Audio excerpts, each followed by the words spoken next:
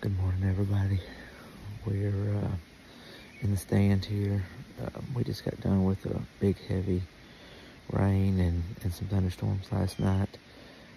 We got a 20-degree temp drop today here in northeast Arkansas.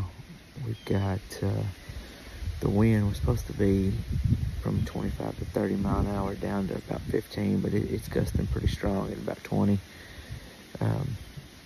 We've been sitting here in the stand since right after the rain stopped, so about 6:15 or so. 20 foot up in our Summit Viper SD.